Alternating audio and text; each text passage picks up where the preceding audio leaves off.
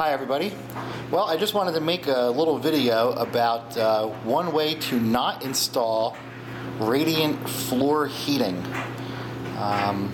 What I did here was I used orange oxygen barrier PEX tubing that I bought from Home Depot.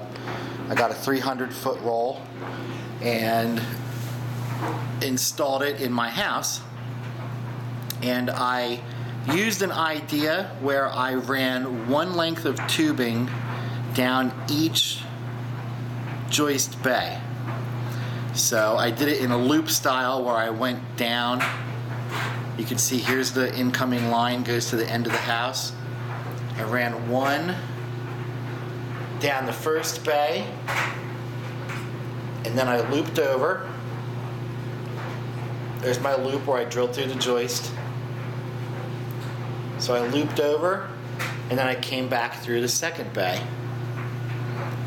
And then down in the second bay, again, I drilled through, crossed over into the third bay,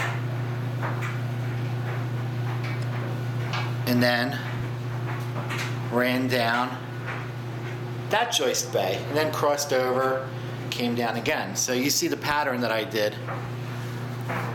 But I found two main errors in doing this kind of installation. The number one error is you definitely need to have more than just one length of pipe per bay. Most of what I found recommends at least two, and you see I only did one. So I'm going to have to modify that in this install. The second error that I made was I did not mount these up to the floor. So let me move the camera. And you can see what I did is it's just kind of suspended here in the joist bay. It's not actually anchored. So the theory behind this kind of an install is that the PEX tube, it gets hot, warms up, and then it will radiate heat and warm the air in the joist cavity, which will then rise up, warm the floor, and then rise up and warm the room above. But in reality, that's not what happens.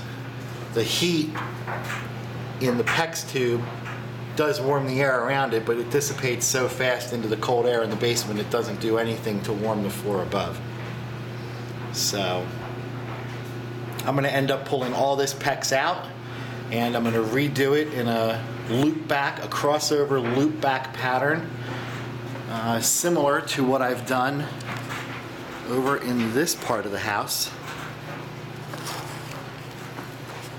So this is definitely a trial and error install that I did. But what you see here is I came in, it's a different color. This is red oxygen barrier PEX tubing.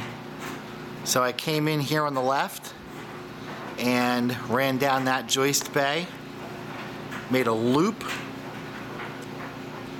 at that end, and then came back.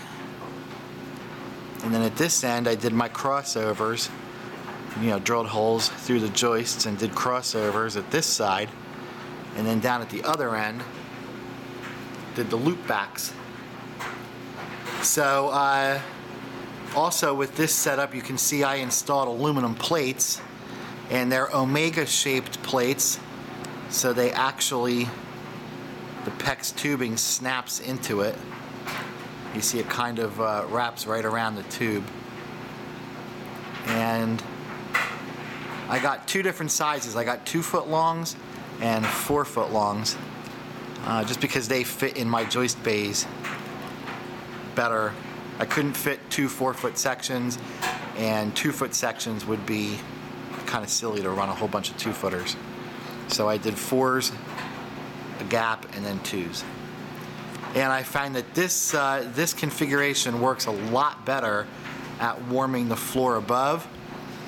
When I did some temperature testing between the two sections of flooring, I'd basically walk around and find, using my infrared thermometer, and find that this floor here would sit at about 64 degrees or so. And then when I went over here to this floor, which has no radiant heat, it's also 64 degrees. So that's telling me that this is not warming the floor above at all. But when I went through this room that has this setup, in some spots the temperature was 78 degrees. So it doesn't sound like much, but 14 degree difference in temperature is quite significant. So I'm going to do some modifications and improvements to this setup here, and when I do, I'll do another video to update it. And when I get my system configuration more squared away, I'll also put another video up on how I actually built the water heater section. So in the meantime, if you have any questions or any comments, post them below. And thanks for watching.